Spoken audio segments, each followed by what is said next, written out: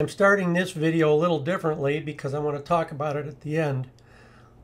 We had fault code 3135 that logged.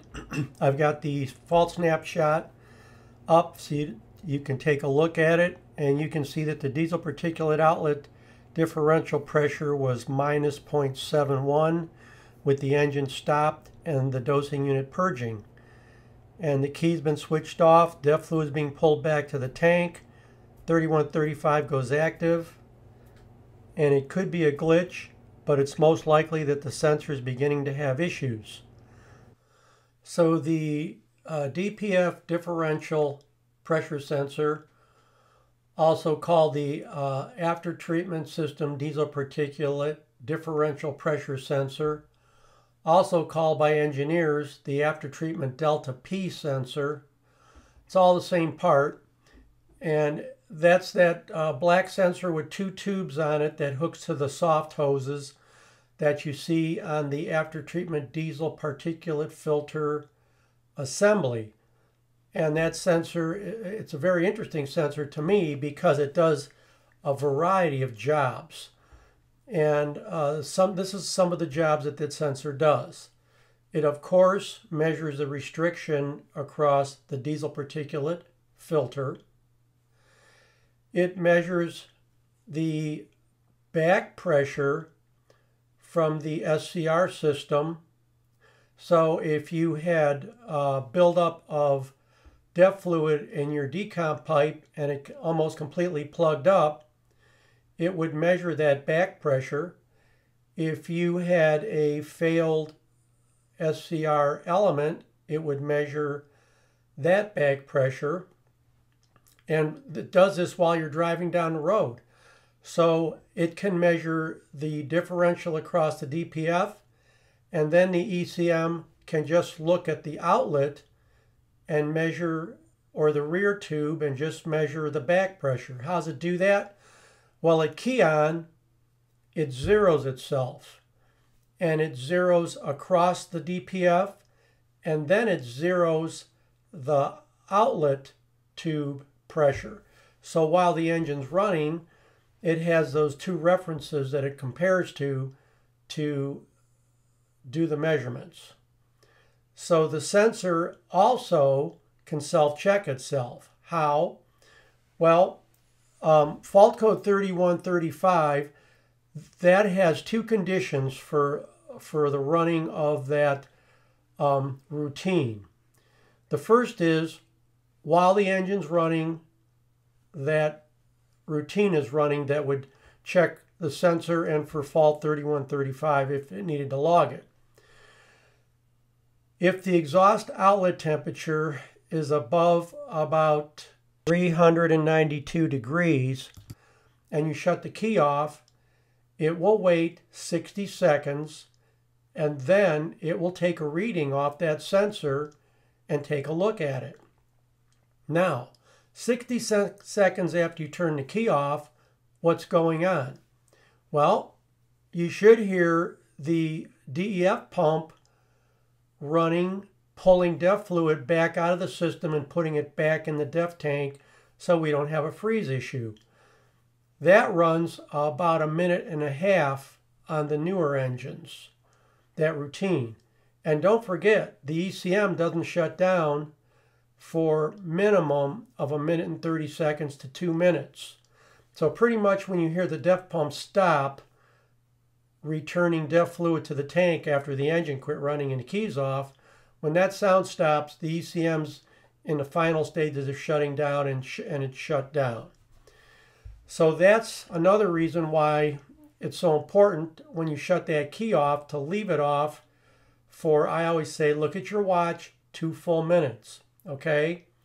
Otherwise, some of these tests and subroutines and sensor checks and system checks are not permitted to run.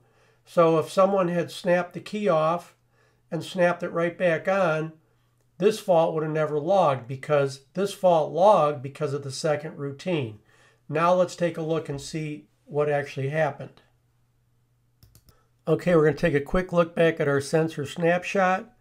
and the very bottom line, it says after treatment diesel particulate filter outlet pressure, it was negative 0.71. And it can't be that value. So the sensor was failed and it logged 3135. Now, let's go take a look at what that sensor does, the checks that it does, and what it can test. Here's a very simple block diagram, and number 1 represents the sensor we're talking about, the after treatment diesel particulate filter differential pressure sensor, or the delta P sensor as the engineers call it. The green tube going to it, the green lines on the bottom there in the front of it, to the left of it, that represents the before the DPF filter measurement. And on the back side or the right side of that sensor number 1, that represents the after diesel particulate filter pressure sensing tube. Also, let's call it a dual function tube. It's also the diesel particulate filter outlet pressure, which is a separate pressure. So you can see that if the SCR brick C completely plugged, we would have a lot of pressure build up between the outlet of the DPF and the whatever caused the plugging at the SCR. And that red tube would measure that as diesel particulate filter outlet pressure. And so what does the sensor do? Well, A, the sensor is able to measure the restriction across the DPF. B, over to the right in a decomp tube, it's able to measure back pressure that could be caused by DEF buildup inside of the decomp tube.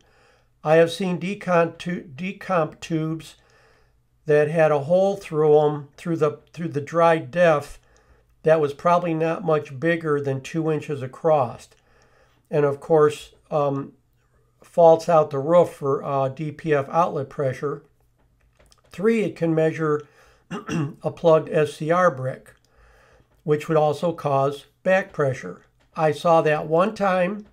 It was on a fire truck, and the fault only happened when the truck got on a freeway, and this was a small town, and the truck would pull out of the driveway and turn right most of the time, and that was not a freeway run. It would drive to the fire and put it out. Occasionally, it would have to turn left out of the driveway and get on a freeway ramp to go to another portion of town that was across the river. And whenever it did that, it would fault out and go into a severe derate. And we couldn't figure out why when he went to the right, it had no problem, but going to the left, it did. And we used the magical data logger to prove that on a road test, what was really wrong. So anyway, this sensor, the Delta P sensor, after treatment differential pressure sensor, is a very, very interesting sensor, and it checks a lot of things on the engine. And after the engine shut off and everything calms down, if the exhaust temperature was warm enough, it will even self-check itself and see if there's any pressure there, which there shouldn't be. It should all be stabilized. Thanks for joining me in Engine Shop Joe. See you next time. Please subscribe and tell your friends about the channel.